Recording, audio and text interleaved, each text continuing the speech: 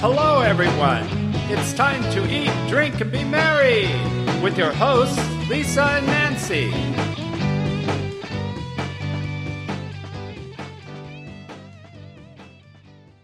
Five-star chef Ivan Flowers is back on Big Blend Radio's Eat, Drink, and Be Merry show today to share how to make zinfandel-steakhouse-mushrooms. Nancy, I know, right? We're looking at this.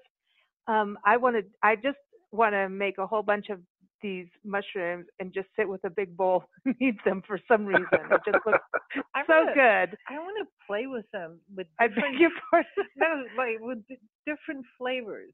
Yeah, because they soak up everything. I know. You know. There you go. There you go. Yeah, and it's like you could just have a mushroom bar. I know. That sounds good. Oh, right? good. Yes. Like different wines and stuff. Well, Chef Ivan is here, as you can hear, and his recipes are always featured in Big Blend Radio and TV magazine. You can go to blendradioandtv.com and see his recipe for the mushrooms, but also see all his other recipes and interviews with us. Just look in our expert department. He's also on Facebook and Twitter at Chef Ivan Flowers, and he's got a great YouTube series that you should check out. Just type in Chef Ivan Flowers on YouTube. And also he teaches in Temecula Valley High School. And, you know, it's been interesting over the years. We followed Ivan's career, well, part of his career, because he's got a long career and quite an established career. I mean, five-star chef, working in hotels, resorts, restaurants, owning a restaurant, you know, all kinds of, he's been on every avenue. And now he's in the world of teaching. But somehow, Chef Ivan, welcome back, by the way. I don't think you didn't take the Zinfandel to the school, right? I know it's in the No. Yes. Temecula Valley has beautiful wine country. No wine in the school, and certainly you could do it with a alcohol-free wine or reduced grape juice. You know, it's the technique. So a lot of ingredient supply. You know, Temecula Valley High School has one of the most phenomenal kitchens I've ever seen in my career in any kitchen or hotel. They built a kitchen that is just staggering and beautiful and state of the art. You know, as you know, I live in Imperial Beach, so it takes me, you know, I do a 140-mile round trip to be able to teach in that kitchen. I adore the students. We have our principal is Alan Williams, along with also with CTE chair is Kim Randall. And what's nice is they care. The program is CTE, and they care, truly have passion and care about kids and their success. So with all of those components, it's well worth the trip. Because I'm in a place of, it's an environment that's going to change lives. And to me, that's important. Towards the end of my career now, I want to give back. I've always ran teaching kitchens when I was in the industry. And now when you teach culinary, it's the world. You know, food is the world, everything, nutrition and just everything involved in it, and traveling and cultures, it is the world. So it's an amazing opportunity. You know, I was just listening to an interview on NPR the other day, and they were talking because, you know, back to school and all that was going on, and they were interviewing students, teachers, and parents, people just calling in, hey, I want to know this from kids. How do they feel about this? I want to know this from teachers. And at the point that I came in on the interview, I was driving, and I need to go and find it and listen to the whole thing. They had different students from around the country, and one of the questions they put to these kids, I mean, one was a farmer in Minnesota, one was, I think, back in Pennsylvania, and they were like different, you know, places across the country, and they all agreed on this. They said they're not getting the instruction for vocational skills, they're not getting instruction on finance, and some of the basics that they have a hard time understanding how to fill out a scholarship application form, going for financial aid. You know, yes. So this is the thing when I think about what you're doing in Temecula, at Temecula Valley High School.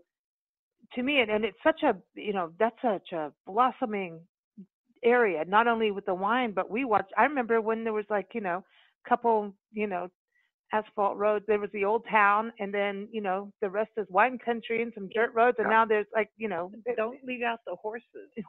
Massive community that's grown and lives there off of, you know, Interstate 15. But and farming, so much farming and organic farming and good stuff Yes. happening there. Yes. Very family focused region. But I Right. think about like the fact that they're learning cooking. This is something, whether or not they're going to be a chef, whether they may help them as a nutritionist, but the reality is there's some basic skills in life, and sometimes kids don't get those skills. And I think this is a very cool way of teaching them something that yes. they can grasp and move forward Yes. with. And that's what we do. I mean, it's not only cooking, it's nutrition, it's mathematics, it's interviewing skills, it's how to dress, how to speak, how to write, how to interview. We cover it all. We go into it all, which is what makes it such a wonderful class, because it's not just here's a recipe and that's it. It's how are you going to, number one, be happy in the world and successful at what you want. And even if they don't go into the culinary, hospitality, or tourism field, there are ways and skills that they basically learn that is going to help them in any endeavor that they do. One of the biggest things is confidence. One of the biggest thing is loving yourself and investing in yourself and not having the fear to try something, or it's okay if you haven't figured it out yet. I mean, their toes are hardly in the pond of life yet. So it's a very supportive, nurturing classroom, and it's a very supportive environment. And it's one of the reasons why I'm very happy at this school, because it's one hell of a school, I'll tell you. And he's playing in that big kitchen. He's got like the, Yes. he's got the kitchen, he's got the kids. Yes. And, and I think I love that faith. Nancy and we were talking about this with an interview with Bobby DePorter of Super Camp. And we always have our youth success shows. And we were talking about, we just watched this band in Yuma, Arizona. Yes, play in the Yuma Landing Bar and Grill, in a bar and grill, but, family, parents have to be there, guardians have to be there. And it was all parents. It was everybody that wanted to see these kids. They were all in high school, and all these different groups. And you watch them, and this fear of being out in the public, and then in a setting, and this Jam University, which everyone will get them on a show because I keep talking about them over and over again. But these kids get to play the music that they listen to, that they love. But watching them work in team in a band, and I think a band, I know that musicians and chefs and the culinary world are hand in hand. They not only in the hours and having to serve or perform, right? But there's that unity that has to happen in a kitchen, and the same thing in a band. And watching them do harmonies, and then, now you're going to take the solo, now you're going to do this part, and watch them overcome those fears and then walk off the stage when everyone's clapping.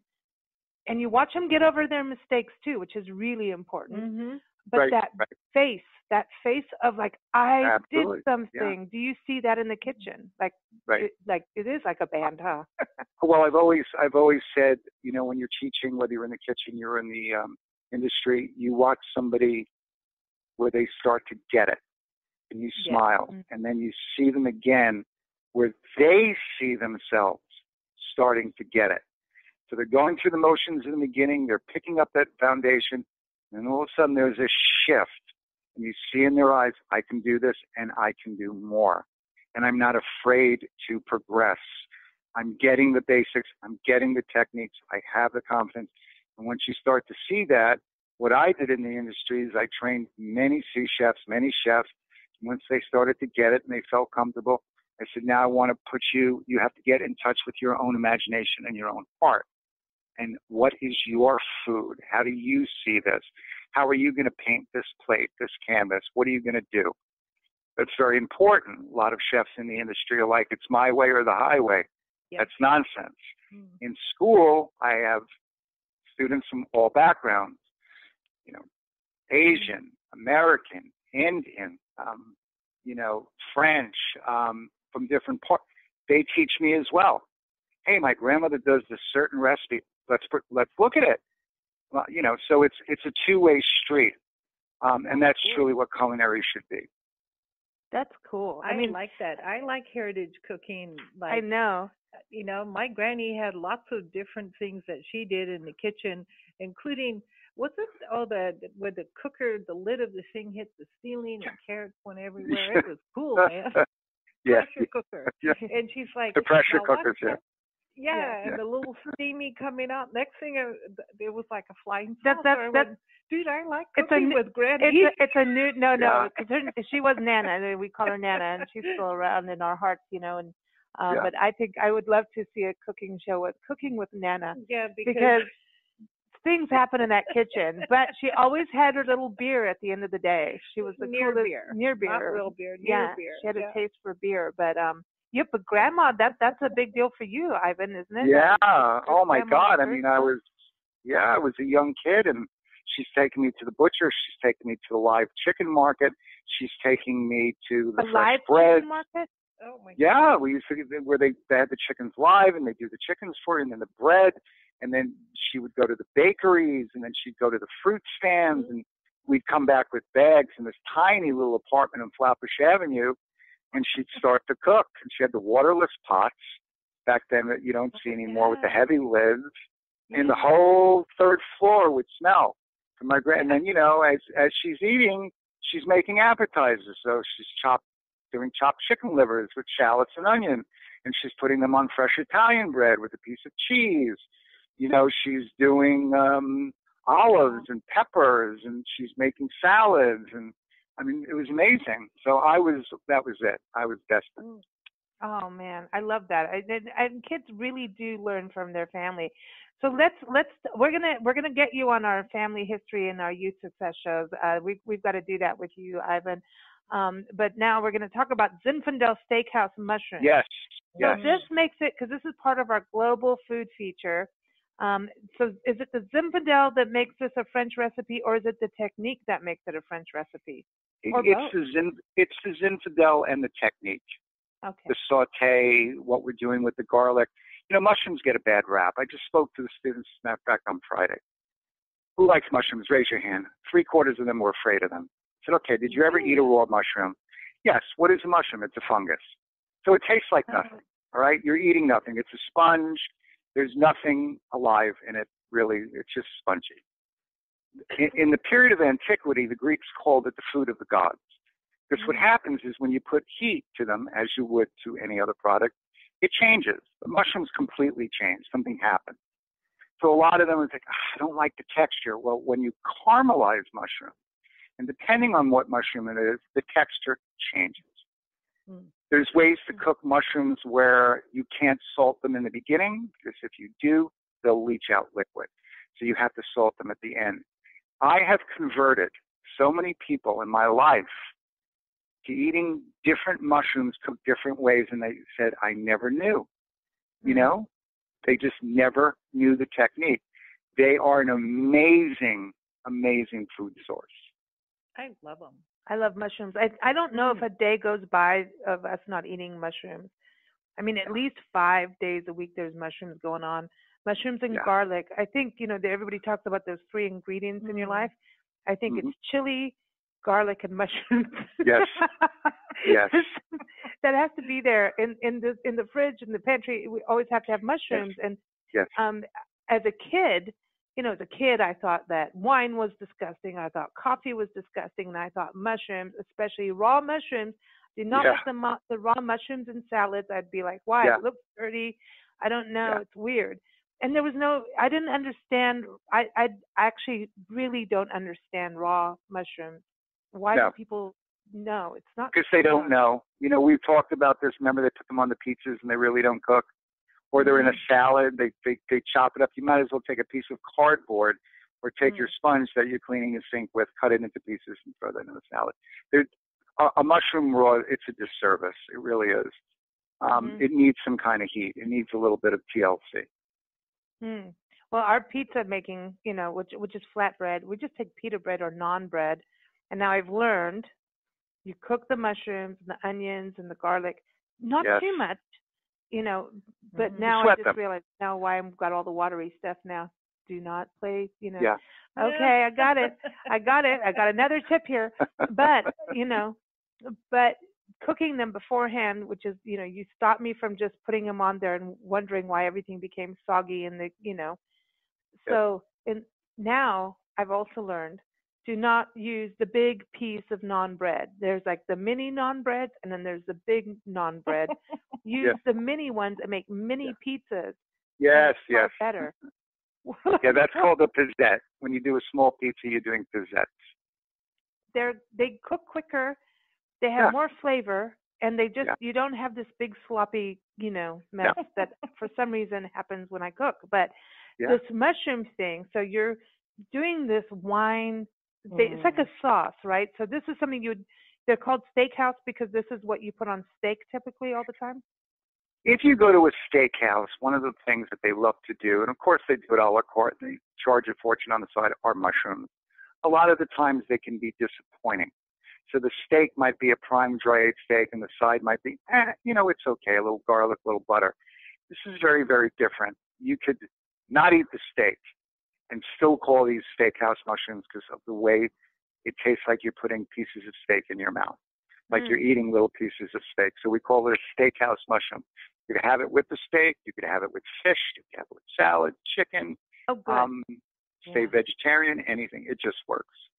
I want it in a bowl with mashed potatoes. Like Right, why? right. And Nancy said, "Well, I don't know about the mouthfeel, but now what do you think?" That's the first thing. Like when we're going to talk to Chef Ivan, it's like, okay, Yeah. go with the mouthfeel. Do we need a crispy thing in there? There are many stuffed mushrooms I've done in my career where I've stuffed them with mashed potato, with a garlic mascarpone and Parmesan mashed potatoes, where you cook the mushrooms first and then you stuff them. The biggest mistake that people make, they want to do stuffed mushrooms. So what they do is they take a raw, big, like say a big white button, they take the stem out and they put the stuffing in, and they put it in the oven and it comes out like elephant skin. It's dry, it has no texture. You have to cook the mushroom first, and then you stuff, and then you recook. And it's the biggest mistake that people make. And it's just like, I only wish they knew. Cooking stuff. I think mushrooms are kind of like eggs, you gotta be there. You can't like leave them and come back kind of thing. Yes. They go rubbery real fast. Yes. Or they're not really done, and so there's that I call it limbo cooking. Yeah, and it depends. It depends on the mushroom. Certain mushrooms, like if you're doing trumpets, if you're doing, chanterelles or different things, they take lighter heat. If you're using lobster, portobello, cremini, they're going to take high heat. They're going to take a lot of heat, and you're going to go fast. There's books written on mushrooms. I mean, there's so many different mushrooms and ways to cook them and ways to handle them and store them. And of course, the king daddy of them all is the truffle, which is the underground mushroom, which is the rarest food source in the world. So that's the king daddy of all your mushrooms. And those are in Europe. So I was going to say the truffles. I was going to say trumpet, but the truffles. Those are really like they're in Italy and places like that, right? Russia. The great truffles, the white Piedmontese albas are in Italy, and then the Perigords are in France. There's summer truffles and different ones in the United States, but the ones in Europe, in those areas, I could sit here and talk to you 10 years about truffles and how you taste them outside your head and how aromatic and mystical they are, because they're magical, but you have to know how to work with them. And a white truffle, a white alba truffle wrapped in tissue paper.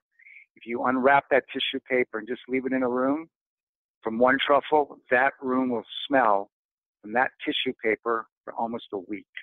You will smell that truffle still there. I mean, this is how incredible they are. They're like saffron. Saffron is like that magical ingredient too. Yeah. There's just certain ingredients that are just like, this is the thing, that needs to happen. So now, okay, so we've got these, you're using the big white button mushrooms, and those are the ones that people get in grocery stores all the time. And yes. Those are easy and people, to get. listen, don't knock the white button mushrooms because they go really well in a lot of things. I use them on pizza sometimes. You could get the portobello ones like that. Right. But I love these mushrooms because they do soak up whatever flavors you're using. So let's start with what we're going to do. These are going to go in the oven, which is interesting, right? Right. You're going to take them and you can use buttons. You don't need to pay a lot of money. Get some big buttons. And what you want to do is you want to put a little olive oil and you want to toss them.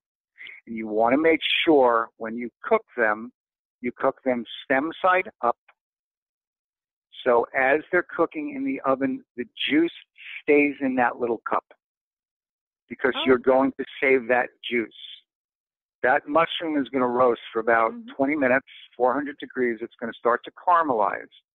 And every one of those mushrooms are going to fill up with juice. So that's what you're going to pour out and add to your sauce as well. And that's called that's fortifying. You're adding what you started with, not wasting, adding more flavor. You're infusing it now into the sauce. So we're gonna put them in the oven so that you got 400 degrees. Right. You say we're gonna wipe and clean these mushrooms and cut off any wooden stems. So, okay, let's just start there because the cleaning of the mushrooms. I know we've talked about this before, but there's the portobellos of taking the gills out, which we didn't used to do, but now we do. And every time I do it, I'm like, Ivan, really? This is such a pain in the butt.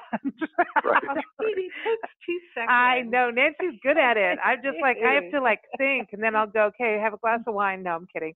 But it does work. You just use a spoon. Just take a teaspoon and go around. One shot. Yeah. And the gills That's come out. all I do.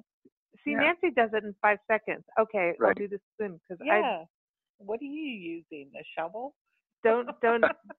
You should never look at what I'm doing in the kitchen when I'm cooking. I try not to, seriously. No, because the other day I almost blew up the house. So anyway, no, seriously, there's some dangerous things with that. I need to come to school with you. I need to come to school. But so cleaning the mushrooms, when it comes to white button mushrooms, I know some people do this brushing thing, and some say don't use water, and so and then we're thinking, well, they're growing in poop, right? So now we need to really freak out and put disinfectant on them.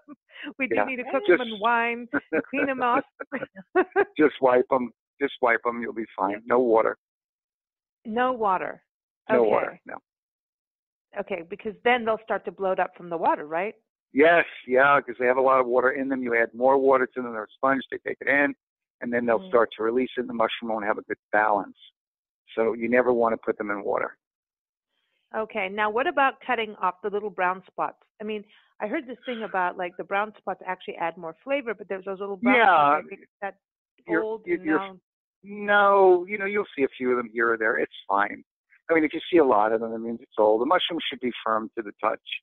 And when you snap the stem, it snaps. The stem will snap out. Yep. If it's mushy and the stem kind of is soggy and pulling up, the mushrooms are gone. You throw them away. But mushrooms, white buttons like that are snappy and fresh and firm and bright and cheery. Clean, I know, I was going to go, we're good and clean and fresh, la. Okay, so they have to be snappy. Okay, so you're cutting off wood stems, so it's like if it gets all weird at the end part. That's what I normally just cut the end part off because I always think it's going to be. Just pull them out. Yeah. But sometimes you don't have to. You can just cut the end and leave the stem in there as well, because if it's a smaller button, the stems will not taste woody.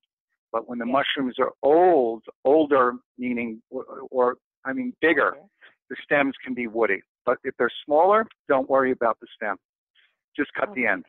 When they look like a tree, you take them out. Okay. Yeah, you cut it down. Yeah. Now I suddenly feel like a dentist. But anyway, I don't know why. We won't go there. None of us want to go to the dentist. But so now you've got your mushrooms in a bowl, 2 pounds, everybody. And now you say you're going to take 3 tablespoons of olive oil and kind of rub it around and coat them and get them all nice. And then you say into the oven, capsize and roast them away. Yeah. And for 20, 30 minutes. And then they're deep brown. Okay. So I don't think I've ever done that with mushrooms. So that's boy. Wait till you see what the house smells like. Oh, Tracy makes them all the time, and we always know when they're done. It's like, you smell that? It's like, I just want to sit with a bowl of these. But you can put them on salads. That's cool. Because I love I used to fry up mushrooms and portobello mushrooms and put them on salad, especially when I was vegan. It's endless. That would it's endless. Yeah. Endless. Bruschetta, salads, stuffings. I mean, it goes on and on. I'm hungry now. Okay, we haven't even started the sauce. So while they're cooking, so you get the mushrooms in the oven, and then you start with the sauce. Am I getting the timing right? Okay. Yes. Okay, so we've got the pot, we've got more olive oil and a garlic puree. So the garlic puree, tell us. This is the magic. Yeah. This is the magic. It's like in Goodfellas when they're making the sauce in prison. You got to have the pork. I love You got to have the beef. You got to have the veal. You got to have. This is magic in cooking. You take equal amounts of garlic and olive oil. You put them in a blender, and on high speed, you blend them to it almost looks like yogurt. Smooth, beautifully white. You put that in a squirt bottle. You put it in a ramekin. And the beauty of this is when you add it to a dish, you add it to a saute pan, it cooks out very quickly and blends with all the ingredients. So it's done quickly, and it infuses that oil and that garlic through everything. It makes the house smell incredible. It's easy. I was taught this years ago. I never forgot it. It works. It works. Okay. If you add like a vinegar, like a champagne vinaigrette thingy in there, or like lemon, would that, and some black pepper, do we have a salad dressing? You could. It's a base of everything. You could just keep building on it. But that's a main foundation, yes. A lot of people, they'll put garlic in. It's undercooked. You bite raw garlic. It's overcooked. It's burnt. This is a flow. This is a quick flow, a quick saute, and you're watching it. You're smelling it. You're seeing it. The garlic talks back to you. Of course, you have to talk to the garlic. I'm putting it in a cheese omelet. I knew she was going to. She has a thing about omelets. Now, what about toast? Would you just like go squeeze on the toast and put Parmesan cheese, or no? You got to have the butter. Would that, It. By the way, so if you wanted to put this on toast, what I would do is I would take roasted garlic that you've already roasted, add olive oil to that, and blend it, and then you have a roasted garlic spread that's already cooked. Or you put it on toast, and then put the toast in the pan, and let the garlic and the Parmesan cook as you put the toast inside down. So there's a lot of ways that you can do this. This is like a new breakfast dish. We need new breakfast dishes. Yeah. This is it. Yeah. And then you could put like a nice egg on top with a little bit of red milk. Yeah. Oh, yeah. Seriously? And now, it's like a new eggs. I know. My latest thing has been taking tomatoes and just cooking. Nancy's slices them up and use them as, part of the omelet. We've been using them. Yeah. The other night I did it in pizza, just like sauteed them with the mushrooms and put that as a pizza with like some oregano, and oh my God, when you just start using really fresh ingredients, it's pure, and it's cheaper, by the way. It is. And you know what's in there. There's no sugar, there's no salt, what's going in. You control everything. You also control the food. You make food do anything you want it to do. You make food as healthy as you want or as unhealthy as you want. Unfortunately, nowadays in most restaurants, a lot of restaurant food is not healthy. It's covered with a lot of salt. It's covered with a lot of fat. You don't have to do any of that. You can just control it. It's quick. You build confidence. And once you get technique, the world is your oyster. So, so you've taught us two things here now. We're getting into the mushrooms. Now we're learning things about pureeing, the garlic puree. Right. But now we're going to get into the wine part. And I know that one of the ingredients is sweet chili. And I have a quick question about spice. Because I just learned that curry, you get curry powder, that it's not like, it's got a blend of things. Like there's other things in it. Nutmeg and all these other things that's in the curry powder. Can't we make our own? That doesn't. We can do that. And I'm wondering, like, when you do sweet chili, is that a derivative? Like, is it a straight chili that they've said this is? No, I use what's called Mayploy sweet chili. So there's a little Asian infusion in this as well. It's sold in the supermarket. And it's basically a sauce that's slightly sweet, and it's not spicy at all, but it has just enough of a light sweetness and a viscosity that works with the olive oil and the butter in this and kind of brings the dish together. But you can do a lot of different things. You can put curries in, you can put garam masala in, you can put coriander, you can do your own spice mixtures. That's up to you. That's totally up to the person making it. Okay.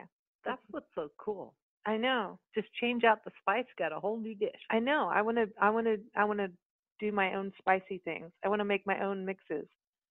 That's like my new thing. That's that's what I loved when we were living in Kenya and you go to the city market. The spices were all like just out there like little pyramids and fresh, and it just was like the spice walking through the city market and getting your spices. They didn't come in tins or Bottles, jars, plastic. Yeah, here's your bag of spices. It was so cool. And chilies, like they would take dried chilies. I know they do that in Mexico too, and then they'd make their own powder from the dried chili. Exactly. Right. And right. so it's fresh, and then you could play with it. And boy, I have to say, it's so much stronger than what you can buy. Oh yeah, they're fresh. It was wow. Yeah. It was fun, man. And that's a difference, right? When you're going to cook, if you wanted to make your own sweet chili or something, you have to look at where, like, are you getting the dried or the fresh, right? Because there's going to be a difference in how things come out, like in flavor. Yeah, something's dehydrated, you're bringing it back. Something's already fresh, you're cooking it down. It all depends. It all depends what you're doing, how much time you have, what kind of flavor profiles you're looking for. Man. Okay, we're going back to the recipe. I'm trying to keep on track, but, not good at that ever. But this is how we learn all these different techniques and why they're important. So now you've got your garlic puree. So now that's what you start, for the sauce. This is the beginning. The olive oil and the puree you put in the pan over a medium-high heat, right? Right. Yeah, and it's going to go quickly. And you're going to start to see the garlic kind of get a little color. And you're going to mix it into that olive oil, and it's going to start to infuse together. And then you're going to throw the mushrooms in. And you're going to go about another 3 minutes. You're going to saute. You're going to move them around. And as you're doing that, some of that garlic is going to build what's called a fond, F-O-N-D. And that's the bottom in French. So you're not going to burn it, but it's going to start to get a little brown. And it's going to leave little caramelized bits on the bottom. It's going to, as when you saute in a pan, it starts to, build on the bottom of the pan. Yeah. Now you want it to glaze. And that's when you want to add your wine. And then you want to reduce it by half. So it starts to reduce by half. And you're coming down to almost like a syrup. Wow. Now the water leaves the wine. All the water cooks out of the wine, so now you're Zinfandel times 10. Now it's like really tasting the Zinfandel. Ooh. And the alcohol goes out the window, too, which is fun. Out so the kids window. Can eat this. So families can eat this. Oh, yeah, because as soon as you heat alcohol, it goes bye-bye. And so when you're doing this, you're saying like you're deglazing the pan. And so that means that means you're taking the water out, or deglazing means you're like smearing it around the pan, or not smearing it. Deglazing means you're gonna take the bottom parts up. That's how you get it off the bottom. So you deglaze, you hit it with a little bit of a wooden spoon or whatever, and now all those bits now have been released into your pan. And then you reduce down to the syrup. Yeah. Oh.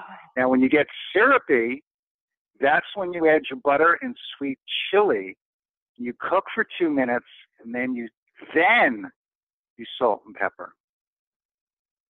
Yeah, see, I didn't. Okay, wow. So that's at the end. I kind of like the salt thing.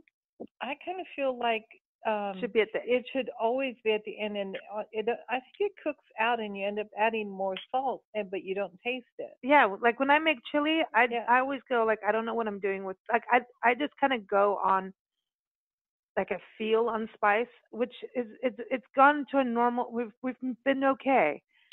But the salt thing to me is always weird because I feel like if you screw up the salt, it can just ruin. You can screw up on putting too much curry or cumin or chili, but screwing up on salt sucks. You can't take it. Well, here's the deal: if you added the salt in the beginning, and then you added the wine. You're reducing the wine. You're also reducing the salt. You're making it saltier. It's like putting soy sauce into something, reducing it down, and now, holy cow, why is this so salty? And this is where a lot of people make those mistakes. Seasoning is a finesse. Seasoning is at the end. And then, of course, you taste it. And if it needs a pinch more, you give it a pinch more. Hopefully, it does. If it has too much salt, you're done. you didn't make it right. There's nothing you can do about that. Okay, so and then at the end, I just want to go back to the salting thing and the seasoning, but to keep on track, I want to say, so now once you've got this sauce and it's salt and peppered, you say now you're going to put panko. You're going to take the pan away from the heat and you're going to put panko on the mushroom. So yes, I forgot one thing though. The juice that you poured out of your little mushroom caps. Oh yeah. You've added as well with the butter and the sweet chili. Okay. Cool. Oh yeah, that's because then you get the mushroom vibe, and then so now the panko goes over it, and then this is ready, and you put it back into the broiler. Wow. You put panko breadcrumbs on top. You sprinkle them, and then you go into the broiler, and then when it comes out, you sprinkle a little fresh thyme. I like to do a squeeze of lemon at that point, and you are fine. You are ready. So what you do is you eat them with a small demi-tasse fork. You know the little tiny forks? Oh, yeah. Because if you eat them with a big fork, you're going to spear 4 of them at one time. And these little suckers, you have to eat one at a time. It's like an M&M, a peanut M&M. You can't put 4 in your mouth. You got to do one at a time. This is like a little juice berry, man. And so the panko, okay, I want to go back to the salt thing. It's salt and slow cookers. I want to talk about that. But the panko thing, okay. So we didn't have panko, and then Nancy decided to get breadcrumbs and then try to make our breadcrumbs. Okay, so what is the what panko is a toasted Japanese breadcrumb. They come pre-toasted. Okay. That's all it is. That's what panko is. It's a pre-toasted breadcrumb. How do we make our own? Does it matter what kind of bread? You toast it and you grate it. Yes, that's what happens. Yes, exactly. You cut it into cubes. You put it in the oven. You let it get toasted, and you put it in a Robocoup. If you want to put regular breadcrumbs on this, it's fine. It's still going to gratiner under the broiler. You're still going to be fine. Panko just gives it a little different mouthfeel, a little more crunch. It's kind of like getting like Wonder Flour versus flour. Yes, that's a very good point. Or you make your own breadcrumbs. You put them on a pan with some parchment paper and put them in an oven for 5 minutes and let them get brown, and you've got toasted breadcrumbs. Yeah. Oh, you can do a lot with toasted breadcrumbs. Oh yeah. Yes. Yeah, it's just everything a little crunchy. I used to make my own croutons. Yeah, me too. Because you couldn't get them in Africa, and it was fun. I learned how to make croutons when I worked in a deli. Yeah. We'd make our own croutons. We'd take whatever the bread didn't sell that day. Yeah. And you just had to chop it up, put some like oil and seasoning and put them in there. And it was good. Now this dish is umami. There's a lot of umami in this dish. Mushrooms are umami. If you want to sprinkle also a little Parmesan on this, this is umami. Yeah. Now think about the crunch and the crunchy breadcrumb and the Parmesan, and then the sweet mouthfeel and the delicate part of the mushroom, and then that zinfandel and butter kind of kick in with the garlic. So you make it, it tastes good. The next day it tastes better. It keeps getting better. Tracy just had marinated mushrooms a few days ago. Every day they changed. Every day they got better. But you know what she did before she marinated them? She roasted them in the oven, or she sauteed them. She cooked them first before she marinated them. Then I feel like you could take them and you could make a French onion mushroom soup. Why not? Sure. Yum. Oh, French onion soup. Absolutely. That is like luxury in a spoon, especially if the provolone cheese. Oh my God, the provolone cheese. I know. Wouldn't that be cool with mushrooms in it too? Yeah. I always think so. Little flavor. Can we make French onion soup with vegetable broth instead of beef broth, or is that gonna? We just had this conversation. The French onion soup, vegetarian. We just talked about this the other night. Yes. Yes, you don't need to do veal stock. You can do a vegetable stock and do a completely vegetarian soup. It's a caramelization of the onions, really, that we're after. Yes. And add mushrooms to it. Do mushrooms and, you know. Okay, so I want to go to the slow cooker thing because, like, that's how, like, and I think especially in the fall season and you know, busy parents and busy people, a slow cooker to me is like a godsend. Now, I know a lot of people do their slow cooking on the stove. If I did that, we wouldn't have a house. So I'm just saying, to me, there's like a little safety feature to it.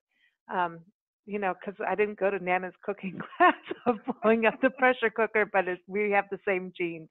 But so what I learned was over the years now, and we were talking about this on another show, is like I would caramelize things when I made chili with meat. I'd caramelize it on the stove first, then put it in the slow cooker. But now I've learned that your slow cooker always has like different cooking zones, and the bottom to like take your onions and your garlic and cook them first, just like you taught me to cook the mushrooms before you put them on the pizza. Like just do that little light part so it got everything moving for your pizza. I've done that now. Now what my question is about the seasoning. Should I wait on the salt? Because I would like almost prefer to, because if you're putting like chili or you're making a soup, like it's going to take away from the flavors of the onion and the garlic, which is that's my thing, man. Like put your spices in the beginning. And do your salt and pepper last. Put your spices in the beginning, let that all work, and then you always want to taste something before you salt and pepper it. You might find that with the spices that you put in there, it may not even need salt. So salt is like, okay, I'm going to add salt. Guess what? I don't need to. Salt and pepper at the end. I was just talking to the kids. If you ever walk into a restaurant and there's no salt and pepper shakers on the table, walk out. Because the chef is thinking, it's so perfect, you don't need to season it. Seasoning with salt and pepper is an individual thing. Some people like it more salty. Some people like it less. You always give them the option. Okay. So we can put our spices in. We can do all that. Because the spices sometimes, especially if it's tomato-based, all of a sudden it becomes salty, just what I've noticed from the tomato, right? So the same thing with wine. Now let's go to the French onion soup. I'm going to do this now. I'm going to make a French onion soup. That's my next with thing. The mushrooms in it. I'm going to do the whole thing. But now, I won't salt, okay? But can I add zinfandel to the French onion soup? Yeah. I just feel like we need red wine in there. Like why not? Looked at a recipe for it. Yeah, why not? Of course you can. It needs it. It'll be awesome. It'll give that color of it being the beef, right? Sure. Deep over. rouge color. Yeah, it'll be beautiful. Absolutely. Which means you can take what your recipe here and incorporate this into a French onion soup. Exactly. Absolutely. Sure you can. Cooking intertwines with everything. And 1 leads to 2, 3 leads to 10. Bread. Absolutely. Oh, yeah. Some good, you know, nice with nice crusty. Oh, God. Yeah. Can't take it. I know. I'm hungry now. I know, dude. I'm all worked up now. I'm worked up. You know, we're in a heat wave down. We're in a heat wave. We don't have air conditioning. There's no air conditioning here. So holy cow. San Diego, Oh wow, that's right. I'm gonna send you some cold margaritas. Oh, well, being in Tucson, if you don't have air conditioning, you're gonna die. Dead. You're gonna melt into a little, witch puddle. I do want to ask you, when it comes down to, because we're doing this global, food feature. I'm sorry, I didn't hear you. We're doing this whole global food feature. Isn't every recipe have another country in it? I mean, how can one recipe not be something from somebody else at the end of the day? It can. And if you're a chef and you want to keep progressing, you want to look globally. What are you going to do? It's like, I look at a recipe, and say, okay, oh, wait a second. I can add this. Oh, wait a second. I just learned about this spice. I can add that. That's what makes it incredible. It's global cuisine. I have been using French technique, Italian technique, crossing it with Latin, Southern Mediterranean, Argentine, Spanish, Israeli, Asian. But you have to make it work. I'm not going to put soy sauce on peanut butter crackers and go, I've arrived. You've got to, you got to think umami. You got to think globally, but you got to think about, it's such a calling. How good could I make it taste for the person I'm cooking it for? And you know what? It's maddening. It can make you maddening. Tracy had to get me right a number of years ago because I was so insane. If God forbid there was even a fingerprint on a plate, you know? And it was like, and she said to me, you ready? What she said to me was, you're not cooking for starving people. In other words, you know, I mean, if the dish is 5 minutes late to the table because you got to make it right, the world is not going to end. But having been brought up in French training, you know how that is. It's insanity. Yeah. Well, from our travels, it's about, there's always the great wait.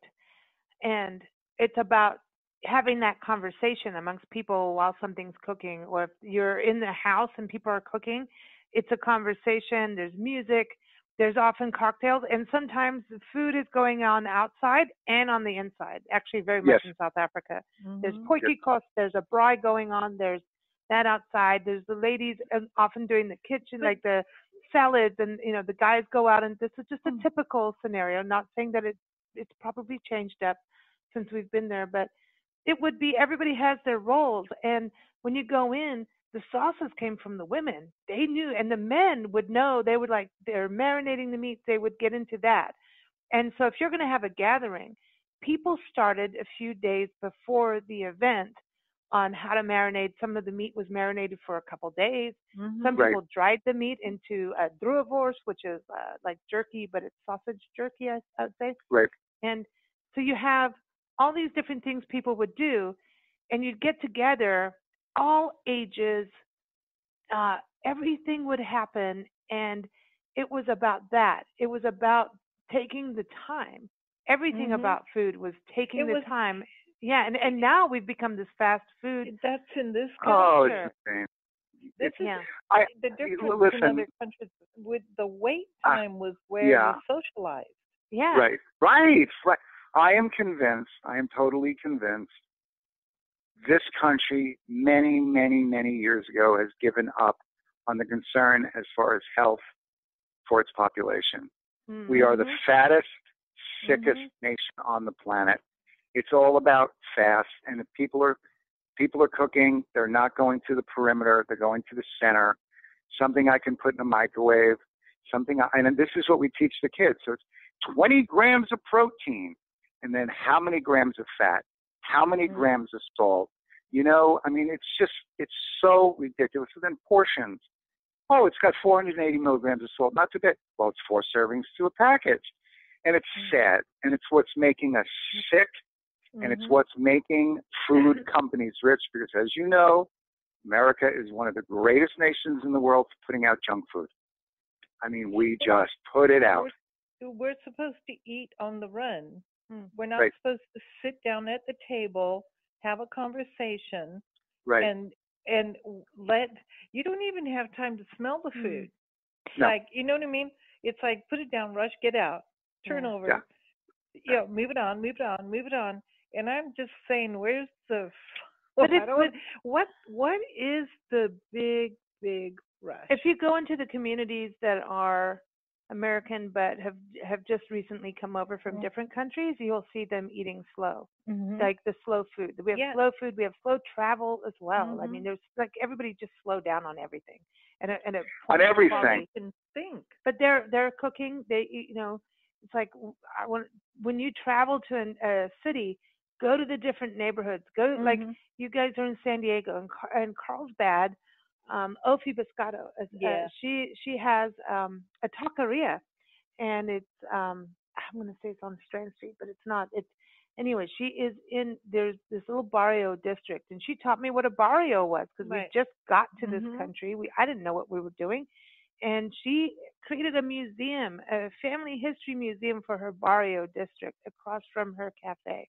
I called a cafe because it was always a corner shop to me. It was a cafe, but you go in, they're making fresh tacos. I remember going back in there and learning how did all this happen, and I didn't understand. And then we went to Mexico, moved there after that. I was like, oh man, Ofi, we got to talk.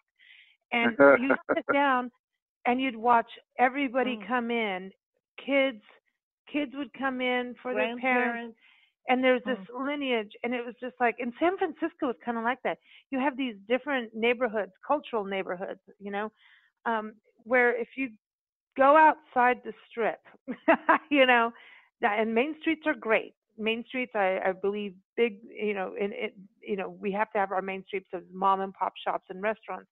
But go into the cultural districts, I'm going to say. I don't know how to say this book correct, but go into, you know, Chinatown, Koreatown, go into, you know, where the Mexican community is, the different Jamaican community. You're going to find food. It may not be a la-di-da restaurant, but damn it, you're going to have food that is fresher and better. And then it's going to be yummy. And it can be faster than your fast food. And that's what everybody knew about Opie's. Yes. You go to Opie's, yeah, and, you know, yeah. And it's America. It's truly what America is that kind of experience. The biggest lie ever put out on the American people, you want to know what it is? That made them billions and billions of dollars? Lather, rinse, and repeat when you shampoo. You never have to shampoo your hair a second time. But you know what? You buy more shampoo. If everybody just used a little less of something, we'd have surpluses. We'd probably be in better shape. When people are eating, and I'm guilty of this, Tracy had to really get on me for this. You know how fast people eat? We do Thanksgiving meals here in 20 minutes. I know, Nancy. They're at the pumpkin pie in 20 minutes. But 20 minutes, they're having pie. What's the rush? But then restaurants because we're nervous wrecks. Too. We're nervous wrecks. Restaurants want the turnout of get in and get out. There's that, you know, we need the next head in the table. You know, it's like how many heads, you know, that's what we are in the restaurant world. And, you know, I'd like to see restaurants I would rather pay a little bit more and have a relaxing experience. Right, you know, of course. I like these restaurants now that are going into that everybody sits at a communal table, family style. You don't know who's going to be sitting next to you. And that I would not like. That I would not like. The communal table. See, now he's like, no, I'm not doing that. You don't. She's shaking her head. Oh, no.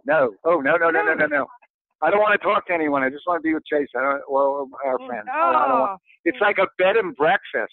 You go to a bed and breakfast, you wake up, they're all sitting in the dining room. Give me a break. I'm going to IHOP.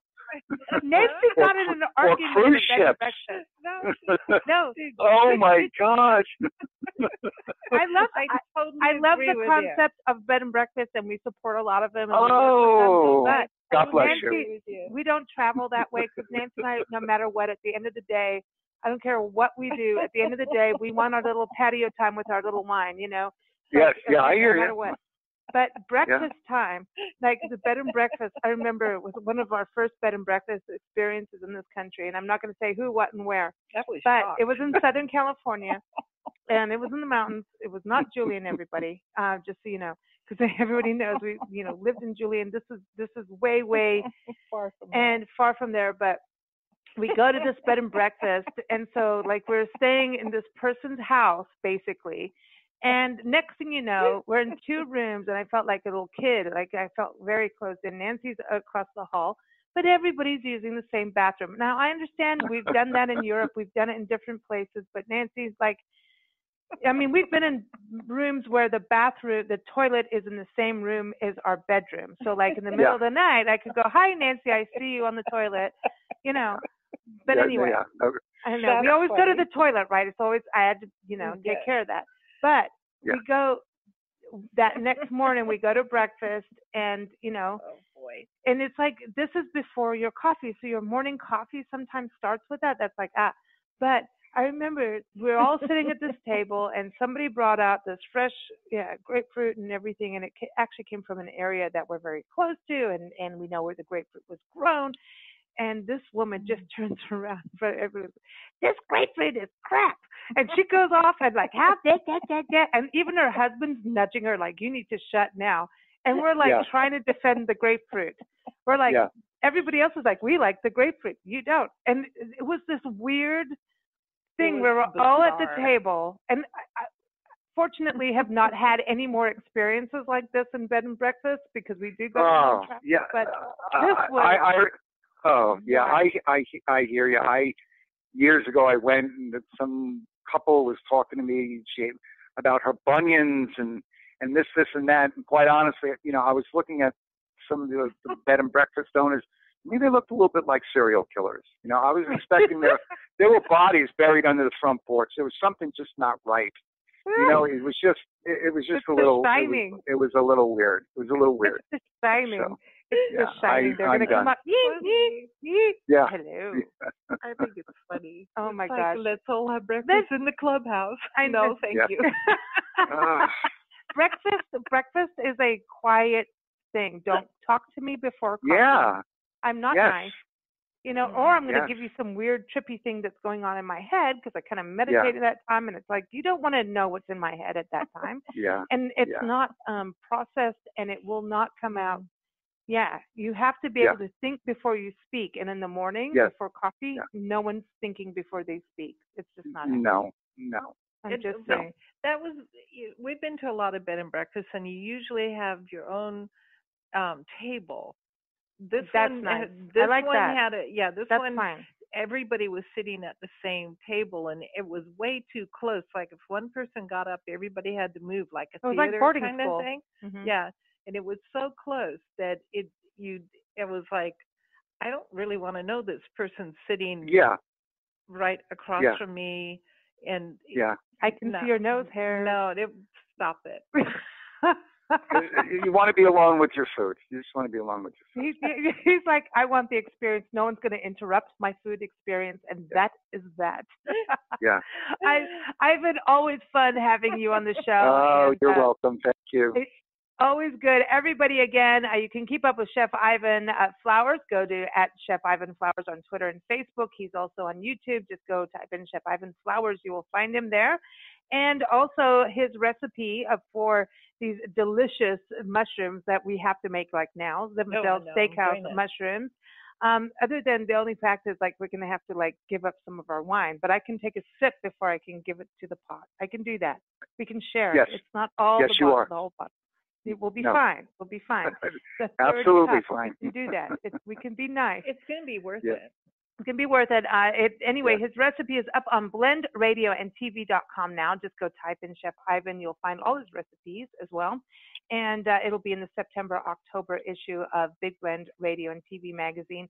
And we want to thank all of our listeners for joining us. Thank you for joining us today. Big Blend Radio airs Sunday through Friday. You can listen to us live on Blog Talk Radio, or you can listen anytime on demand through all the different outlets like iTunes, Spotify, iHeartRadio, all those places.